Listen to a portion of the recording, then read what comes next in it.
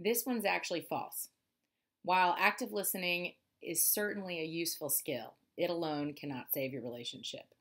The Gottman Institute research teaches us that even happily married couples can have screaming matches, and loud arguments don't necessarily doom a relationship.